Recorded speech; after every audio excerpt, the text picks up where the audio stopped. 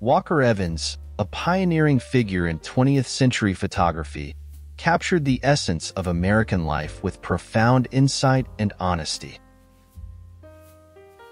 Renowned for his documentary style, Evans possessed a unique ability to reveal the beauty and complexity of everyday existence. Through his lens, mundane subjects acquired a timeless significance, offering viewers a glimpse into the soul of a nation in flux. From the Great Depression to the urban landscapes of New York City, Evans' images resonate with a raw authenticity, inviting contemplation and reflection. His work transcends mere documentation, embodying a poetic narrative that continues to inspire generations of photographers and storytellers alike. As we embark on this visual journey through the life and work of Walker Evans, we invite you to immerse yourself in the captivating world he so masterfully captured. Prepare to witness the unfolding narrative of an artist who dared to challenge conventions and redefine the boundaries of photography.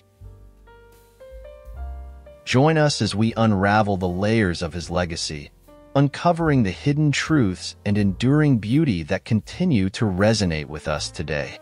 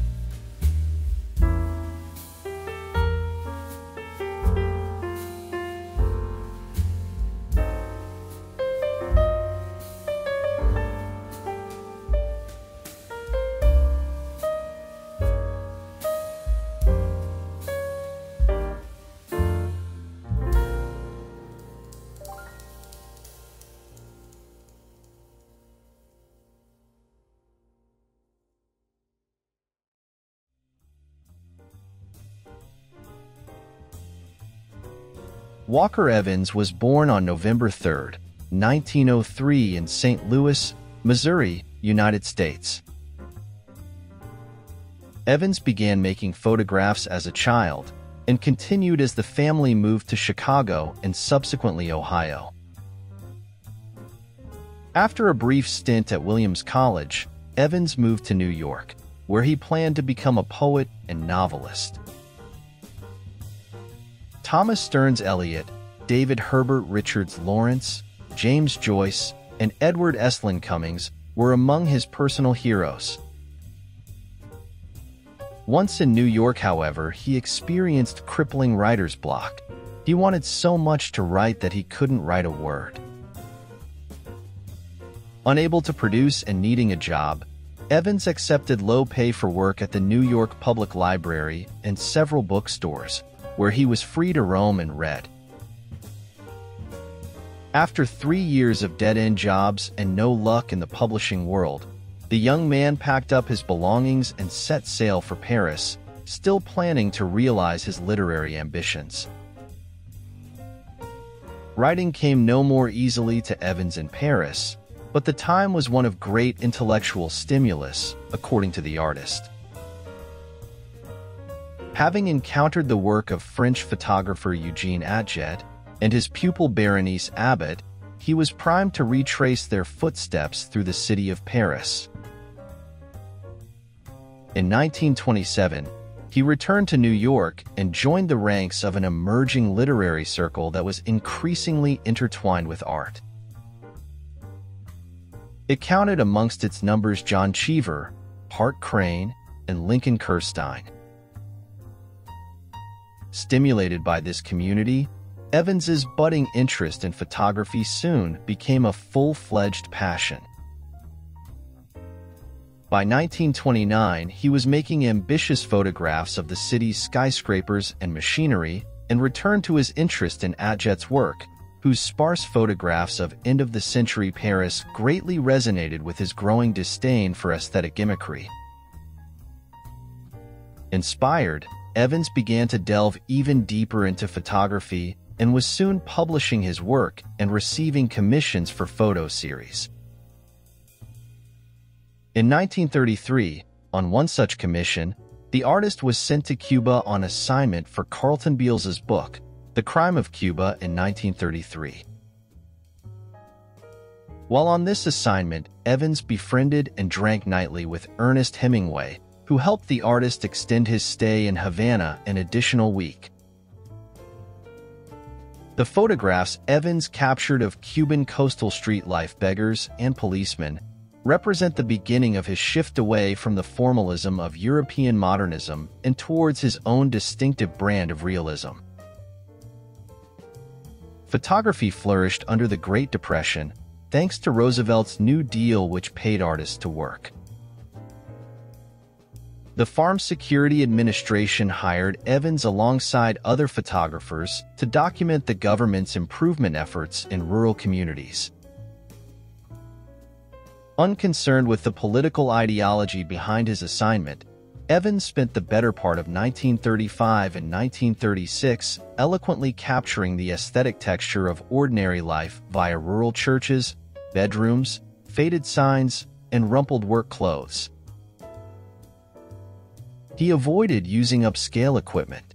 Despite being familiar with and capable of affording the latest technology, Evans used an outdated camera with a very slow lens, just as his idol Eugene Atget had done in Paris.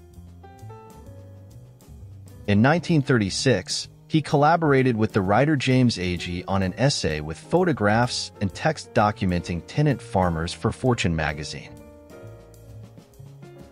Fortune never published the material that ensued from this commission, but in 1941 Evans and Agee's collaboration was assembled into a book entitled Let Us Now Praise Famous Men, a series of photographs that unflinchingly captures the stark tragedy of the Great Depression.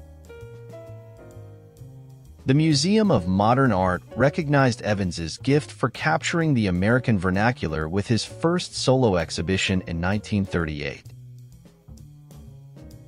Around the same time, Evans began to shoot a series of portraits taken surreptitiously in the New York City subway. Like his earlier work, these photographs revealed unassuming moments in daily life with straightforward exactness. In 1945, Evans joined the staff of Time magazine and shortly thereafter became an editor at Fortune, where he continued to work for 2 decades. Despite tremendous patience with the camera and compassion for working-class heroes, Evans was evidently short-tempered in the upscale circles in which he and his wife traveled and prone to unprompted fits of rage. In 1965, Evans became a professor at the Yale University School of Art. In 1973, Evans began to work with the innovative Polaroid SX70 camera and an unlimited supply of film from its manufacturer. The virtues of the camera fit perfectly with his search for a concise yet poetic vision of the world. Its instant prints were for the infirm 70-year-old photographer what scissors and cut paper were for the aging Matisse. The unique SX70 prints are the artist's last photographs, the culmination of half a century of work in photography. With the new camera, Evans returned to several of his enduring themes, among the most important of which are signs, posters, and their ultimate reduction, the letter forms themselves. Evans died at his apartment in New Haven, Connecticut in 1975.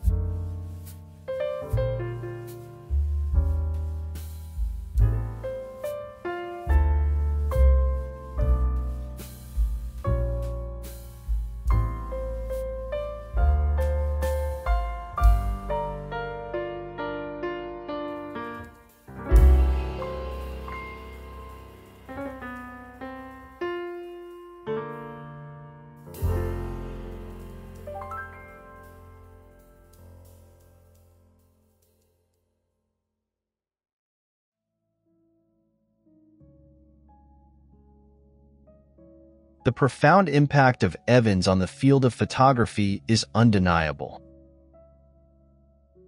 His legacy extends far beyond the confines of his camera lens, influencing generations of photographers and shaping the very essence of documentary photography.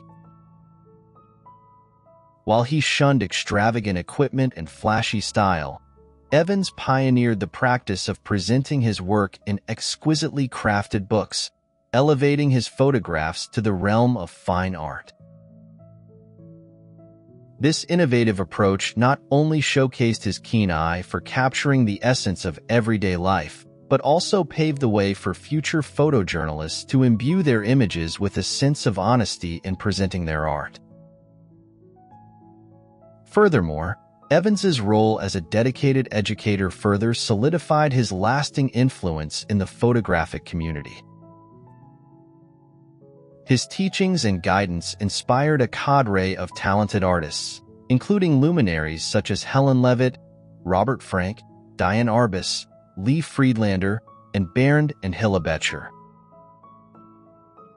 As a result, Evans's impact has been perpetuated in every snapshot that captures the essence of modern life, transcending the barriers of time and space.